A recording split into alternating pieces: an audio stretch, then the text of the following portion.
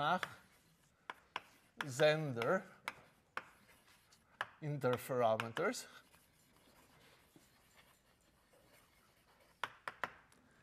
And we have a beam splitter, and the beam coming in, it splits into two, a mirror, another mirror. The beams are recombined into another beam splitter, and then two beams come out, one into a detector D0 and a detector D1. We could put here any kind of devices in between. We could put a little piece of glass, which is a phase shifter. We'll discuss it later. But our story is a story of a photon coming in and somehow living through the interferometer. And we want to describe this photon in quantum mechanics, and we know that the way to describe it is through a wave function. But this photon can live in either of two beams. If a photon was in one beam, I could have a number that tells me the probability to be in that beam. But now it can be in either of two beams. Therefore, I will use two numbers, and it seems reasonable to put them in a column vector. Two complex numbers that give me the probability amplitudes for this photon to be somewhere. So you could say, oh, look here. What is the probability that we'll find this photon over here? Well, it may depend on time. I mean, the photon is gone, is gone. But when it's crossing here, what is the probability? And I have two numbers. What is the probability here? Here, here, here, here, here. And in fact, you could even have one photon that is coming in through two different channels as well. So I have two numbers. And I want now to do things in a normalized way. So this will be the probability amplitude to be here. This is the probability amplitude to be down. And therefore, the probability to be in the upper one, you do norm squared. The probability to be in the bottom one, you do norm squared, and you get 1. Must get 1. So if you write two numbers, they better satisfy that thing. Otherwise, you're not describing probabilities. OK, so on the other hand, I may have a state that is like this, alpha. Oh, I'll mention other states. State 1, 0 is a photon in the upper beam. No probability to be in the lower beam. And a state 0, 1 is a photon in the lower beam.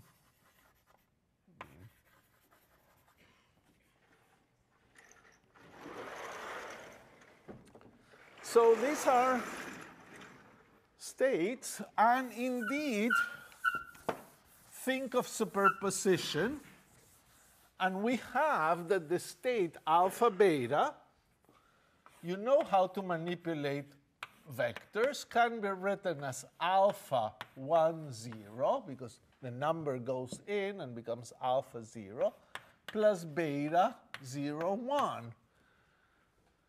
So the state alpha beta is a superposition with coefficient alpha of the state in the upper beam plus a superposition with coefficient beta of the state in the lower beam. We also had this little device, which is called the beam shifter of phase delta. If the probability amplitude is alpha to the left of it, it's alpha e to the I delta to the right of it, with delta a real number. So this is a pure phase.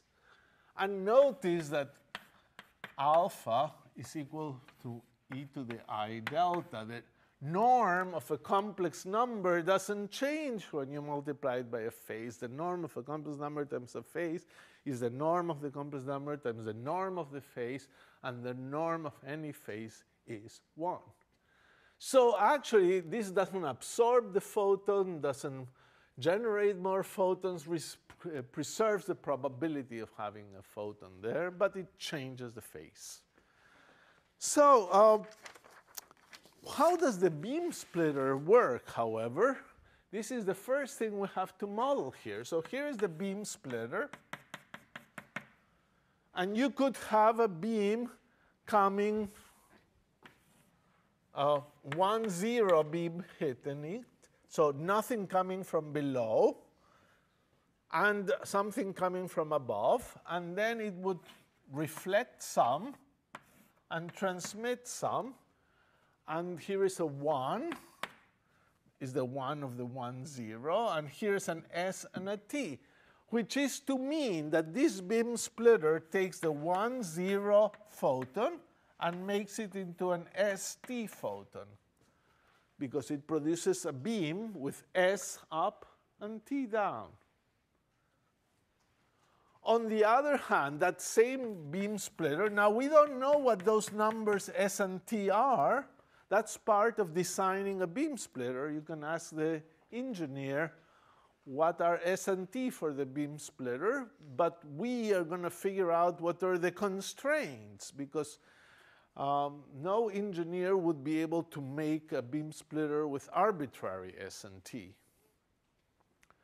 In particular, you already see that if a photon comes in, probability conservation, there must still be a photon. You need that S squared plus T squared is equal to 1, because that's a photon state. Now, you may also have a photon coming from below and giving you a UV, so this would be a 0, 1 photon, giving you a UV. And therefore, we would say that 0, 1 gives you UV, and you would have U plus V norm squared is equal to 1. So we need apparently 4 numbers to characterize the beam splitter. And let's see how we can do that. Well, why do we need really 4 numbers? Because of linearity. So let's explore that a little more clearly. And suppose that I ask you, okay, so what happens to an alpha beta state,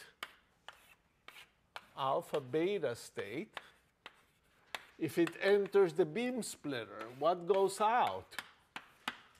Well, the alpha beta state, as you know, is alpha 1, 0 plus beta 0, 1. And now we can use our rules. Well, this state, the beam splitter, is a linear device, so it will give you alpha times what it makes out of the 1, 0. But out of the 1, 0 gives you ST. And the beta times 0, 1 will give you beta UV. So this is alpha S plus beta U times alpha T plus beta V. And I can write this actually as alpha beta times the matrix SU TV. And you get a very nice thing, that the effect of the beam splitter on any photon state alpha beta is to multiply it by this matrix SUTV. So this is the beam splitter. The beam splitter acts on any photon state, and out comes the matrix times the photon state. This is matrix action, something that is going to be pretty important for us. So, how do we get those numbers? After all, the beam splitter is now determined by these 4 numbers, and we don't have enough information. So the manufacturer can tell you that maybe you bought a balanced beam splitter, which means that if you have a beam, half of the intensity goes through, half of the intensity gets reflected. That's a balanced beam splitter. That simplifies things because the intensity here, the probability to get this particle must be the same as that. So each norm squared must be equal to 1/2 if you have a balanced beam splitter. And you have S squared equal T squared equal U squared equal V squared equal 1/2. But that's still far from enough to determine S, T, U, and V. So rather than determining them at this moment, might as well do a guess. So can it be that the beam splitter matrix, could it be that the beam splitter matrix is 1 over square root of 2, 1 over square root of 2, 1 over square root of 2, and 1 over square root of 2? That certainly satisfies all of the properties we've written before. Now, why could it be wrong? Because there could be pluses or minuses, or there could be i's, or anything there. But maybe this is right. Well, if it is right, the condition that it be right is that if you take a photon state, one photon, after the beam splitter you still have one photon. So conservation of probability. So if you act on a normalized photon state that satisfies this alpha squared plus beta squared equal 1, it should still give you a normalized photon state. And it should do it for any state. And presumably, if you get any numbers that satisfy that, some engineer will be able to build that beam splitter for you because it doesn't contradict any physical principle. So let's try acting on this on this state, 1 over square root of 2, 1 over square root of 2. Let's see. This is normalized. 1/2 plus 1/2 is 1. So I multiply. I get 1/2 plus 1/2. 1 and 1. Sorry, this is not normalized. 1 squared plus 1 squared is 2, not 1. So this can't be a beam splitter. No way. So we try minus 1 over square root of 2. Actually, if you try this for a few examples, it will work. So how about if we try it in general? So if I try it in general, acting on alpha beta, I would get 1 over square root of 2, alpha plus beta, and alpha minus beta. Then I would check the normalization. So I must do norm of this 1 squared. So it's 1/2 alpha plus beta squared plus 1/2 alpha minus beta norm squared. Well, what is this? Let me go a little slow for a second. Star plus beta star plus alpha minus beta, alpha star minus beta star. Well, the cross terms vanish. And the alpha, alpha star, beta, beta star add. So you do get alpha squared plus beta squared. And that's 1 by assumption because you started with a photon. So this works. This is a good beam splitter matrix. It does the job. So actually, I'll consider this beam splitters. And actually, it's not the unique solution by all means.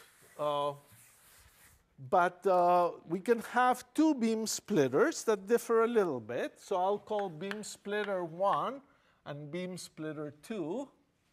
Beam splitter 1 will have this matrix, and beam splitter 2 will have the matrix we found here, which is a 1, 1, 1, minus 1. So both of them work, actually, and both of them are good beam splitters. I call this beam splitter 1, and this beam splitter 2, and we'll keep that. And so we're ready now to think about our experiments with the beam splitters.